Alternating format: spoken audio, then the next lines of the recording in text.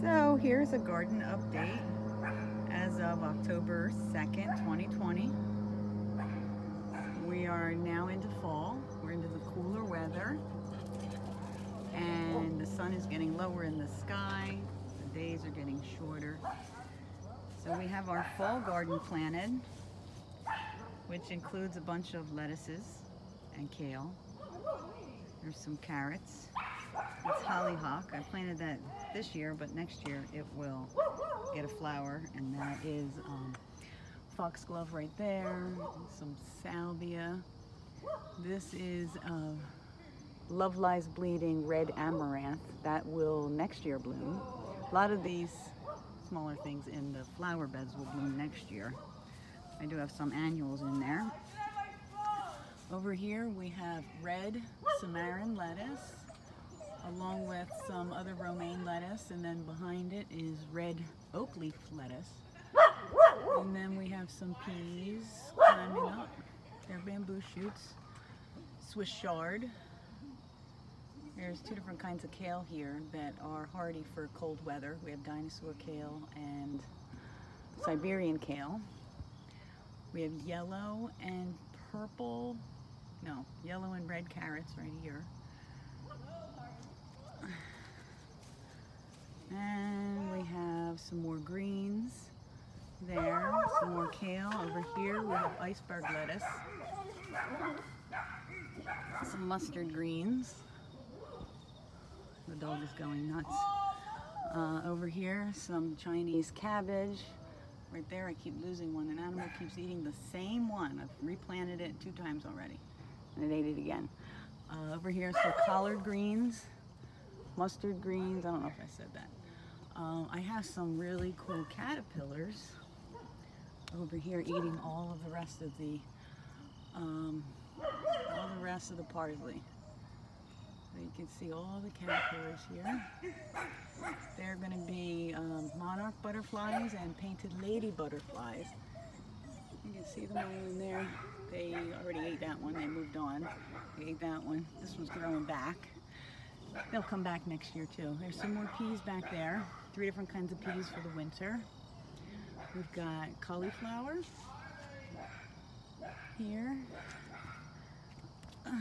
Over here we've got some more lettuce here, some more mustard greens. These are yellow wax beans. You can see them there, they're yellow. Over here, some more Samarin lettuce, some red oak leaf lettuce, romaine lettuce. Something is eating my beans there. We've got orange carrots here. This is still getting flowers on it. And there's still some purple peppers. Over here we have, all the way over there we also have spinach. We have spinach over here.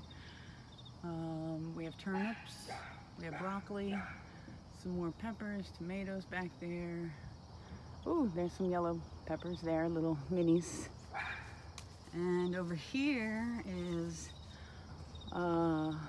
this is pineapple sage, and it's just getting its flowers now. It looks beautiful.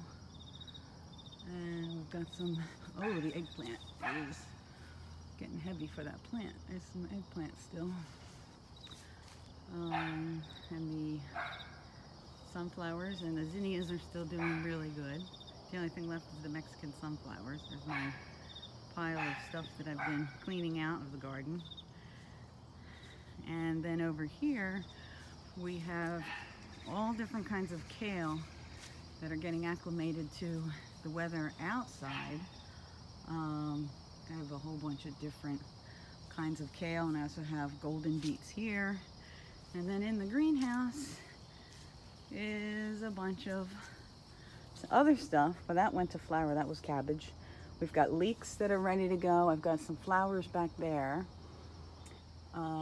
We have other stuff over here that's growing really well. There's a whole bunch of other kale there. And some more amaranth under there.